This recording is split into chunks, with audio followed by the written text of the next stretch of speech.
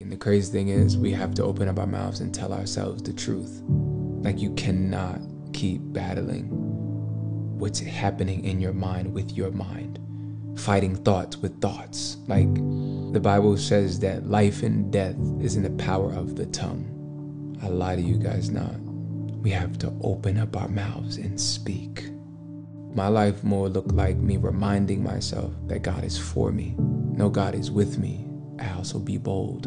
You may not feel like you have the words to say, but God has given you a word in season. So remember to speak when God tells you to speak. And so you're in these situations where it's like, okay, God, the anxiety, the insecurity got me choked up.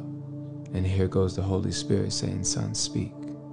This life looks like reminding yourself of the truth. The Bible says the truth that makes you free, sets you free.